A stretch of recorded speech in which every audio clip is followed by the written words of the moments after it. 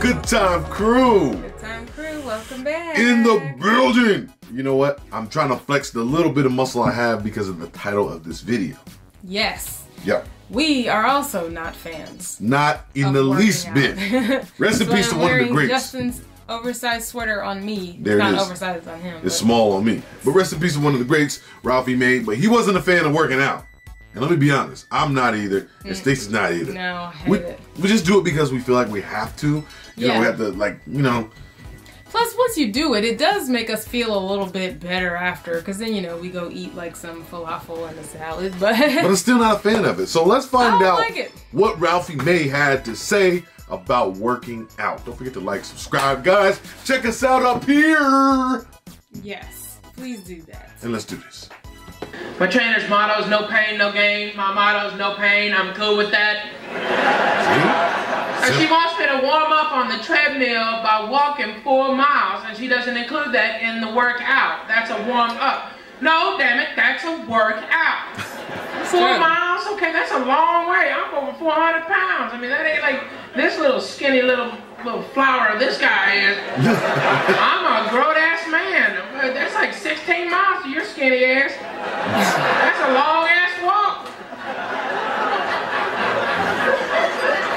That's not really warm up. First 2 miles I got, it's eye of the tiger. You know, rising up. You know, I'm feeling it. No problem. But then next 2 miles, boy, I built up a friction between my thighs you can light a cigarette on. If I wanted roasted nuts, I'd have got me a can of Planters, you know what I'm saying? I try to combat it though. I put a lot of powder down there. I got so much gold bond powder on right now, it looks like I've been molesting donuts. It ain't right.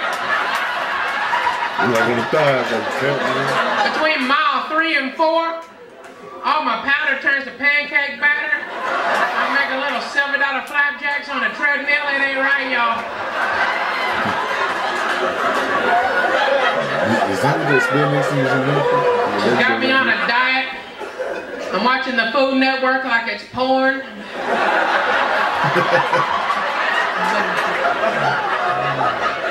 I'm in hell.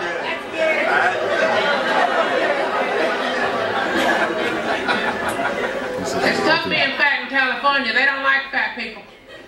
When I moved to California, they tried to turn me away at the border.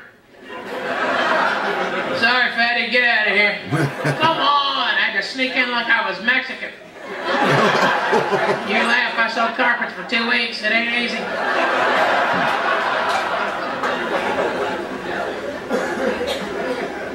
It's easier in Hollywood to be fat, in America in general to be fat if you're a man, than it is to be a woman. Because in our society, you're not fat if you're a man until you're 100 pounds more overweight. Anything under 100 pounds, you're fat. You're not fat, you're like chubby, big boned, or coach. But girls, it ain't ever about 100 pounds as it ladies. It's about 10, 15 pounds. Yep. In California, it's like 6 or 7 ounces. Girls, you get constantly bombarded with the feeling how you're not you're inadequate. Somehow you don't look appropriate. You know, girls, you go to the grocery store, ladies, all you want to do is buy you some ice cream, right? Go home, smoke you a joint because it's your time of the month. Watch you something, take your bra off and have a cry. Right? That's all you want to do, right? But before you can get out of the grocery store checkout line, them little skinny model bitches are making you feel bad about yourself. Them little windblown whores who with their hair all flying around wearing a $4,000 ugly dress with a big ass hole in it. They're like, no, that's designer. Bitch, that's a hole. That's a hole. They got those big fake lips like they just burned somebody's breakfast in Alabama. That's true. I'm sick and tired of those lips. Y'all know them skinny ass white girls ain't supposed to have big old soup coolers. You know I'm right.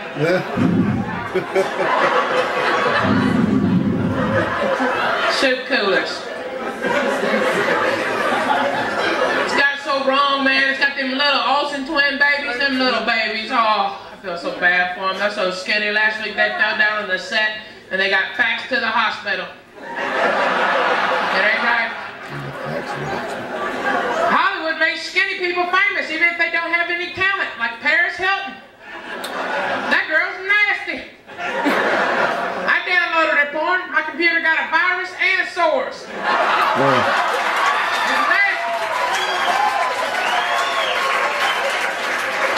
They like that one.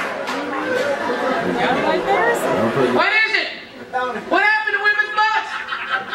All stupid little girls come out to LA and they weigh 130, 140 pounds looking good.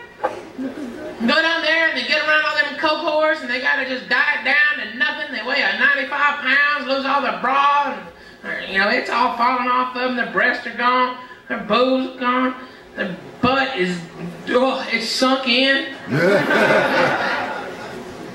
And then they want to get fake boobs, because when I have fake boobs, the whole world's going to be totally awesome. Oh my God, when I have fake boobs, it's going to be so great. Oh my God.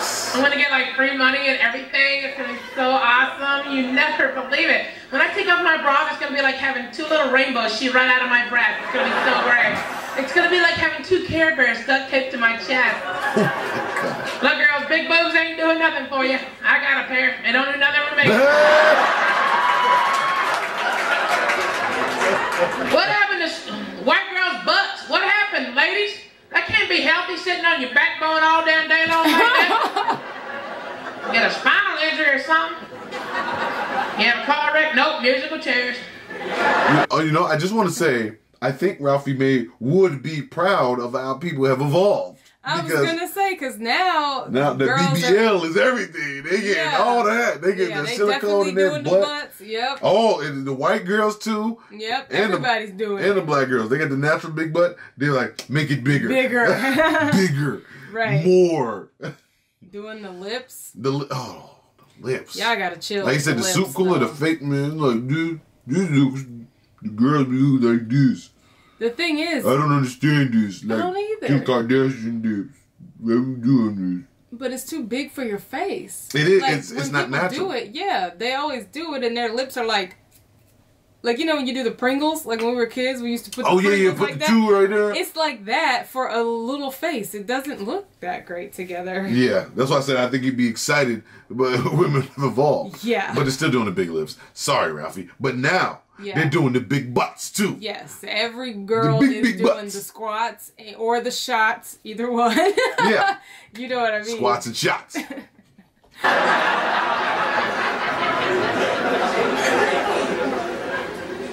I'm gonna grab a little skinny white girl butt. You wouldn't even get butt nowadays. You get like knee joint and spine. I like something you can grab a hold up, just a big yeah. Look at that thing. That's a ham bone right there. Look at that thing. My bust. I think it all started with them stupid lowrider cut pants they're making y'all wear. Them little dumbass, too tight for your britches, tight ass, stupid ass pants. Y'all know what pants I'm talking about? You gotta shave or it pokes out the top like a lion claw. No, I like those biggest pieces with those. You know what pants I'm talking about? Come with 3 inches of camel toe and a yeast infection. Oh, good Lord. Why do you think you're wearing them damn pants? No wonder you can't come. You got a callus down there on it.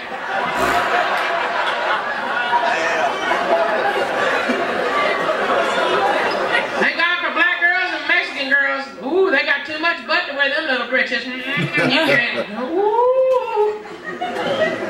Black girls get them pants all the way on. They have extra butt sticking out the top. Be like opening up a can of biscuits.